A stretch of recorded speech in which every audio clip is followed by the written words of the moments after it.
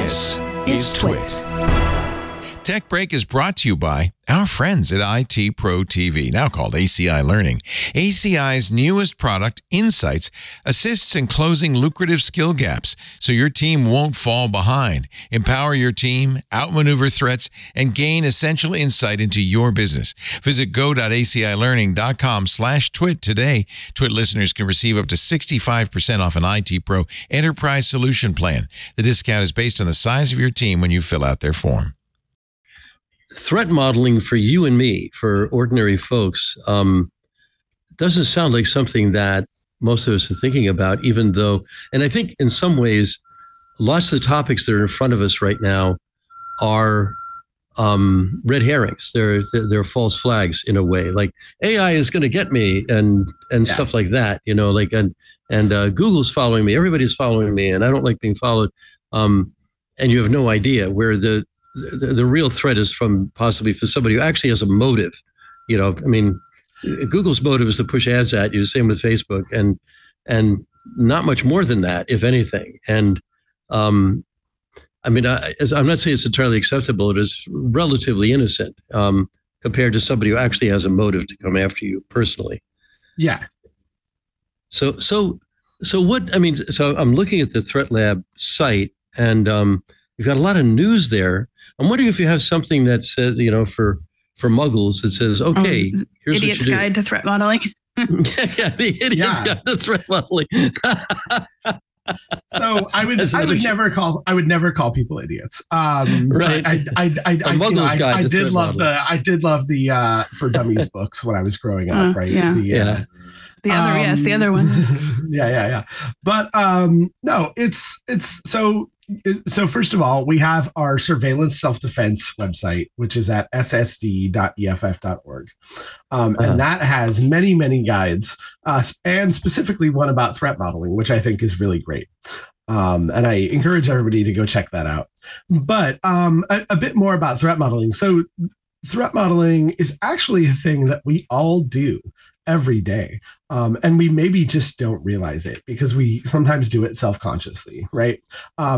Every woman who has walked through a parking lot with her keys sticking out of her in between her fingers, right, is engaging in threat modeling, right? Actually, like, you know, I think on the whole, women engage in threat modeling a lot more than men on a daily basis. But we all engage in threat modeling, right? When you lock your door, when you leave your house, you're engaging in threat modeling, right? You're saying, well, there's a threat that somebody will walk in my unlocked door, so I will lock it, and that will keep people from easily walking in my unlocked door. They'll have to break a window, which will make a lot of noise. They'll have to pick my lock, which requires certain skills, right? So you're doing some threat modeling there. You're saying, like, so you're saying, what are the threats that, you know, the things I want to protect is the stuff inside my house.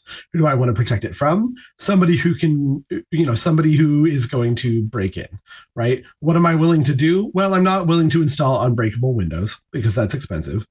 Right. I'm not willing. I don't want to go find and research unpickable locks because that's expensive and takes time.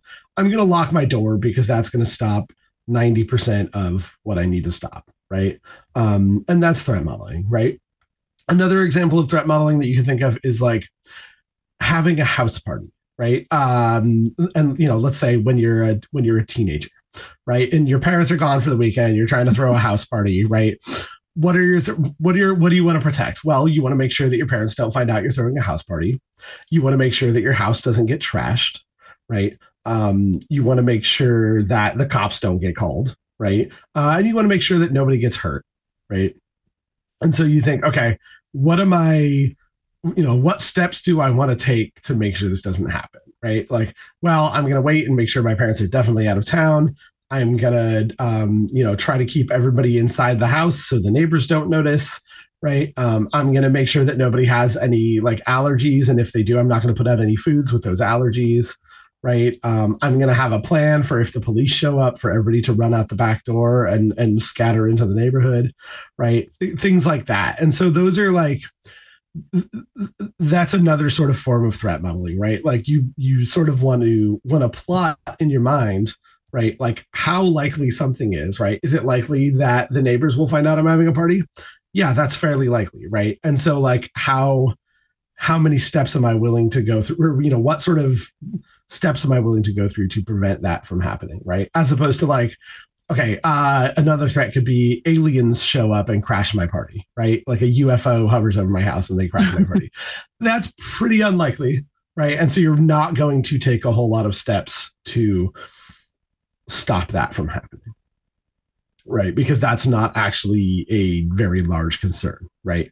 And then like, you can apply those same things to real life, right? Like, okay, I want to protect the contents of my emails, right? Do I want to protect the contents of my emails from scammers, right? Yeah, like that seems pretty likely, right? Do I want to protect the contents of my emails from, I don't know, NSA, cyber ninjas or whatever? Like, sure, yes. But also I'm going to have a much harder time protecting my emails from the NSA. And also, is the NSA really my main threat here, right? Like, unless you're, a foreign national, if you're in the US, I don't know, probably not, right? Like, it's probably your bigger threat is scammers, right? If you're engaging in, specific things, maybe you're more concerned about the NSA than scammers, right? And maybe you need to take different steps to protect your email further, against that high level of a threat, right? But I think for most people, you can think about what those threats are, right? Like, is my threat more that I will get bad information from a useless search engine, or is my threat more that the search engine I'm using will record all of my searches and those will be used in a law enforcement case later because I live in a state where abortion is now illegal, right? Like, these are real concerns, right? And in that case, that might be the same search engine because Google is getting more and more useless by the day.